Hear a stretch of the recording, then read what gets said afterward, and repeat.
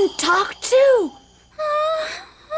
You were buried in the snow outside my house, and I brought you here to get you warmed up. I'm Keroppi, and these are all of my friends, and this place is Frog House on Donut Pond. My name is Twinkle. I'm trying to become a Christmas star. Oh, wow! What brings you here? Yeah, tell us.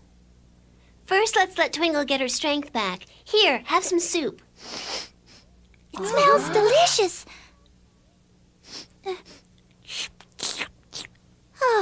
What a slurp! Are you really a Christmas star, Twinkle? Mm-hmm. And someday I hope to light the way for Santa Claus. Really?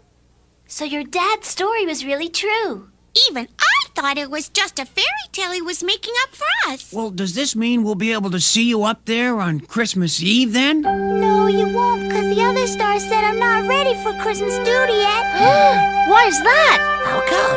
Mostly because I'm not strong enough to glow and command like Christmas stars are supposed to. You're not born with the power to glow? Do you know how long it takes before you can do it?